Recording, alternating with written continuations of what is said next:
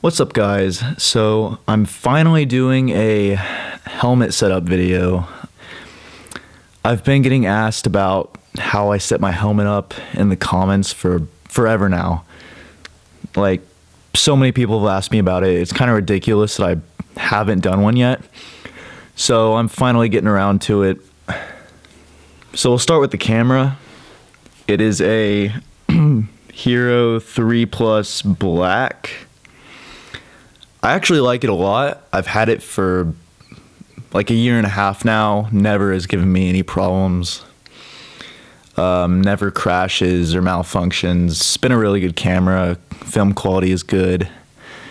And many people want to know how I have my camera mounted. And as you can see, it's right there on the chin mount. Which, note that not every helmet has a flat chin that you can mount it to right there.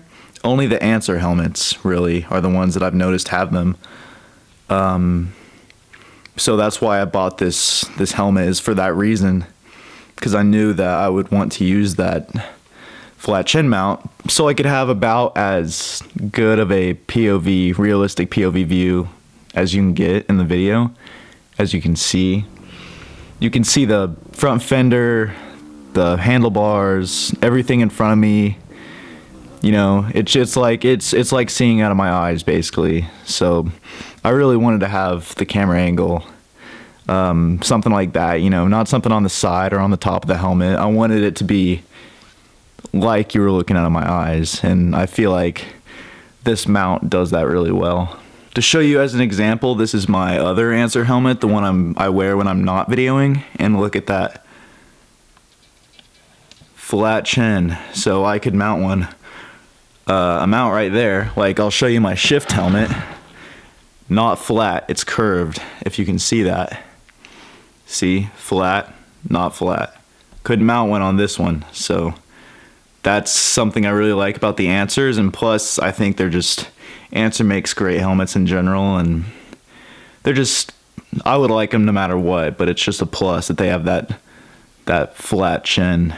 So how I have my microphone set up is I run it, well, let's see. There we go. Not sure if you can see that, but focus right there. I've got it just kind of taped right there on the side.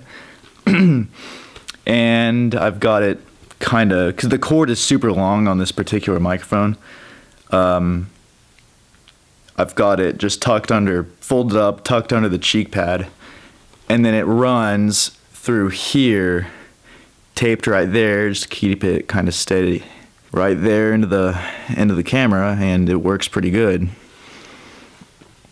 So my microphone is the Lavalier, I think that's how you say it, microphone for GoPro. And I think this is one of the best and most expensive microphones you can buy for GoPro. It was about $70 or $75 when I bought it over a year ago. And I've never had any problems. The audio hasn't gotten any worse as time has gone on. So, been really happy with that. You can just buy them on Amazon. Is where I bought mine. So yeah, that's pretty much all there is to it. Not a, you know, super complicated setup. Just, you know, average GoPro, pretty good microphone, and some tape. That's all it is. So yeah, guys, hopefully you found this video useful, and thanks for watching. I'll see you in the next one.